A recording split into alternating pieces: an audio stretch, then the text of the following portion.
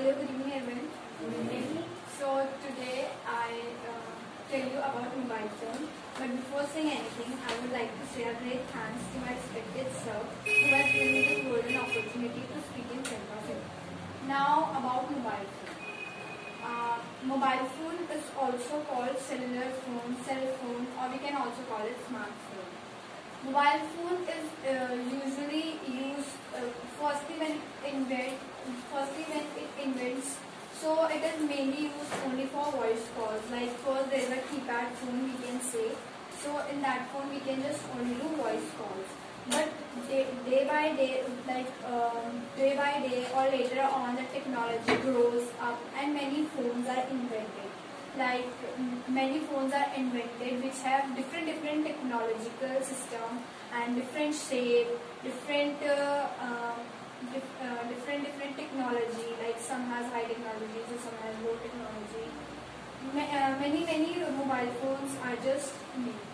Like in mobile phone we can do many things, like we can gain knowledge also, and like online in this pandemic the children's in this pandemic, like in COVID-19, we can say the children are going for online education. They don't go for offline education because it is good.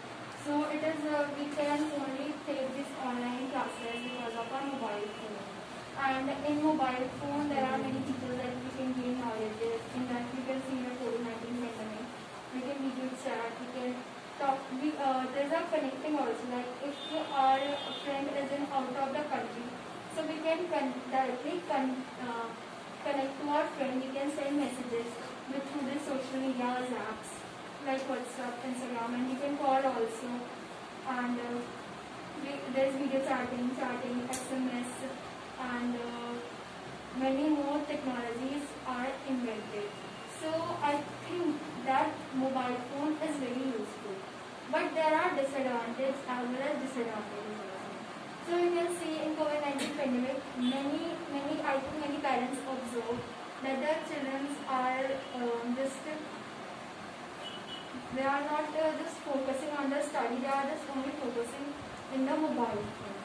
So it is also a bad thing that many children are just don't focus on their study and focus on only the mobile phone. And because it is very mobile phone is one of the harmful for children also. So I think that it depends on the children that mobile phone is useful also. So it is not only that it is very not useful. So I think that it depends on a student or it depends on a person to use mobile phone in a good way or in a bad way.